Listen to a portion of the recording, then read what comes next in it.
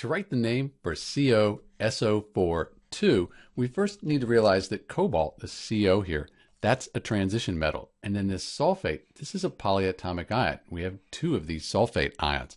They're a group of nonmetals. So to write the name for CoSO4 we'll use these rules here. First, we'll name the metal as it appears on the periodic table. That's just cobalt.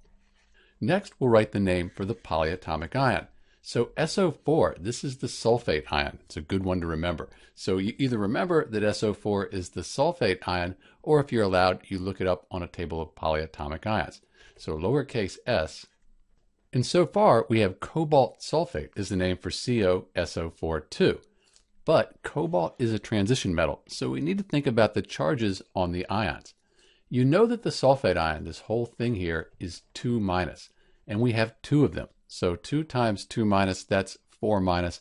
The cobalt has to be 4 plus to give us a net charge of 0.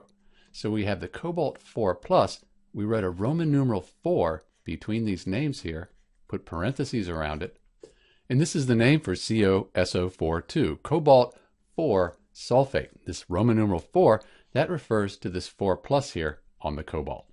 This is Dr. B, and thanks for watching.